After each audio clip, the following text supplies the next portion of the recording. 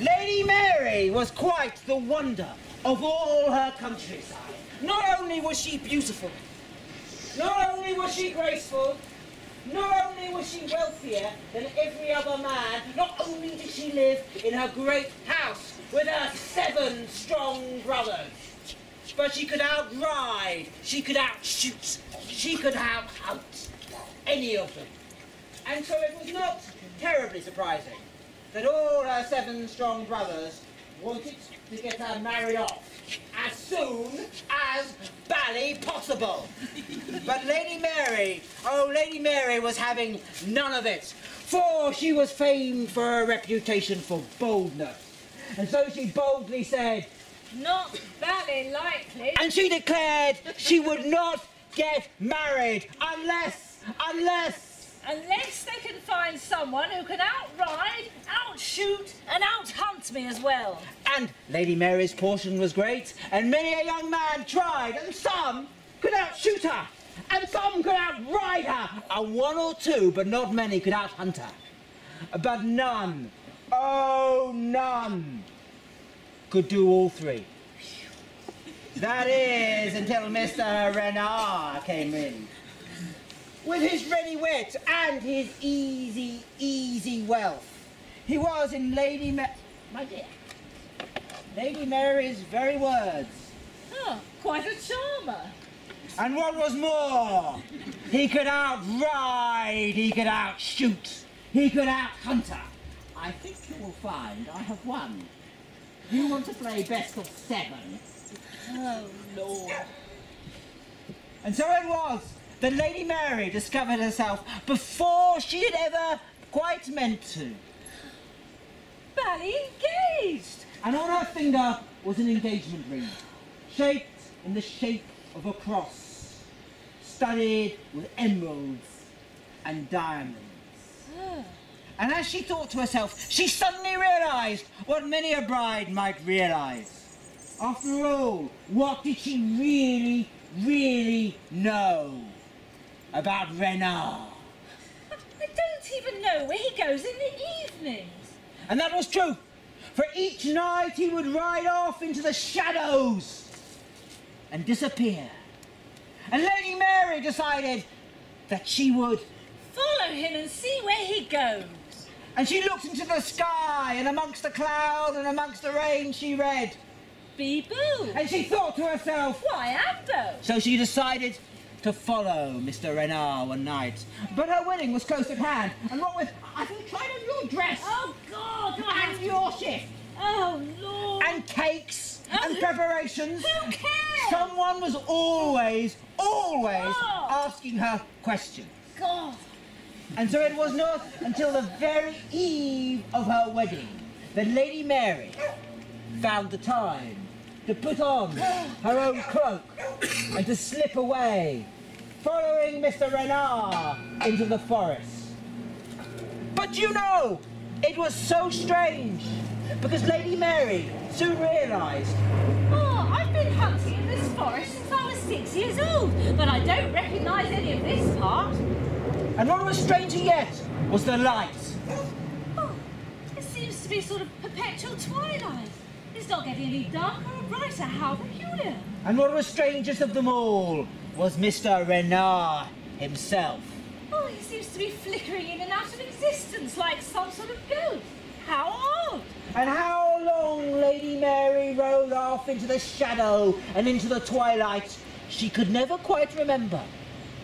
But in the end, she came to a high hedge with an oak door, and Renard, like a shadow, slipped in. And Lady Mary, riding up to it a few minutes later, came to that great old door, and as she tied up her horse, she read over the top of the door, "Bee-boo." and she thought to herself, "Why, Ambo?" And she went inside, and suddenly it was as if everything had changed. It was a wonderful, wonderful English garden, as of a great house on a perpetual summer's afternoon. Hooray! I've never seen anything like it. I mean, there's temples and topiary and peacocks and parasols and canals and I don't know what else. But Lady Mary went as fast as she could to the great house across the valley, a mile or more, and she went up the 7 stairs to the great double doors. And over the double doors she read, "Be bold, but not too bold." and she thought to herself, "Why, I'm bold." and went inside. And Lady Mary, used to wealth as she was, had never seen the like. Good Lord, I mean, look at all this marble and gilding and chaise-longues and chandeliers all over the place. Good Lord, it's like a palace. And as from each she went from room to room to room downstairs. Each was more splendid than the last. Good Lord. But you know, as Lady Mary went round, two things started to really rattle her. First, there was something about the rooms. Well, it's more like a museum than a living house. There's nothing human. There's not a half-eaten sandwich or an old boot or a sock or anything. Oh. And what was stranger yet was a room that was missing. And that really started to rattle her. There's no kitchen. Where does the man eat? And at last she came back to the double cantilevered staircase. And she went up to the first room. And if she thought it was plush downstairs, it was nothing, like nothing to this upstairs. Look at this bedroom. I don't believe it. There's acres of red velvet. And look at that bed. It's circular and you could sleep 12 in it. Good Lord. And look at all this gilding. Almost over the top, I think. Oops. Broken a bit off. Hope you won't mind or notice. And then Lady Mary went from room to room to room, all through the house. And each room was bare to the boards. Well, you can't have many visitors and they can't enjoy themselves if he does. That's not very hospitable. Until she came to that last long corridor. The long corridor with the double doors at the end. The long corridor with the box by those doors. Dun, dun, dun, dun. And as Lady Mary came up, she looked at the box and she realised. Oh, how macabre. It's in the shape of a coffin. And she opened it and inside she found... bones! Hundreds of them! But they're smashed to bits so I can't tell what of. Oh! And then she turned and looked at the great double doors. And over the great double doors she read... Be bold, but not too bold, lest your blood run cold. And she thought to herself... My blood runs pretty hot. And she opened the great double doors. And there Lady Mary, bold as she was, took a step back. For she had found her kitchen with coppers and pans and a beautiful hearth. But it was not then that made Lady Mary, bold as she was, take a step back. It was rather the row upon row of women dressed as brides, dead. And on their fingers there were 2 rings. What a red gold wedding ring, an engagement ring, exactly the same as Lady Mary's. Oh, what a bounder. He must find them in job lots. And just then there was a slam of the door, and Lady Mary was not quite alone. For someone was sweeping up the stairs. It was Renard! And Renard was not alone, for he had another dead woman on his back, dressed as a bride. And as he came up, the woman, who was not as dead as Renard perhaps thought, reached out and clasped beside the box that Lady Mary had hidden behind. And Renard, feeling that, said, "Ah, not quite dead yet, my dear." And he cut off the hand and went inside. And Lady Mary could never quite remember what happened next. Poor Gil! How she ran around, grabbing whatever she could. How she snatched things, how she ran down the stairs. How she came at last through the garden to her horse. How she rode off into the night. The next thing she clearly remembered was, bang, bang, bang, bang, bang! Lady Mary, are you ever getting up? It is your wedding night, and you wedding morn, and you must get married. Lord, all right. Keep your hair on. And so Lady Mary put on her best frock and dressed as she could, and then she packed 1 or 2 other things. And she went down to the chapel, and in the chapel, "Ah, my dear, my dear, my dear, so pleased to see you." There was Renard and her 7 strong brothers, waiting and smiling. But Lady Mary came before them and said, Oh, wait a moment.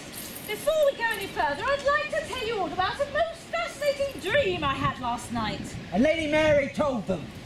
Ah, followed Mr. Renard to his house, and I came to a great country house with an enormous great lawn, and I went into the house, and I couldn't find the kitten, except that it was upstairs, and when I did open it, there were row upon row of murdered brides, all with their throats cut. My dear, what folly it is to remember such dark fantasies. Many a bride has such dark forebodings before her wedding night, and discovers all is golden and bright. Let me finish, sir, because if it was a dream, then why were all the brides wearing 2 rings, one like the one I've got on my finger and the other one like the one that he's got in his hand, and then what's this? And Lady Mary held up what she had taken from the house, a severed hand. And on the hand were 2 rings, one exactly the same ring as she had, the engagement ring, and 1 ring, the wedding band of red gold. That was the match of the ring that Renard held. And there was silence throughout the chapel. Nobody moved a muscle, except Lady Mary. And I blew out the blighter's brains with my blunderbuss. Bang! And so it was that Lady Mary escaped marriage that time. And from that moment on, she declared, no ties, no commitments, you never know where they've been. out riding, out shooting, and out hunting her brothers. And in the end, you know, she outlived them as well. Huzzah!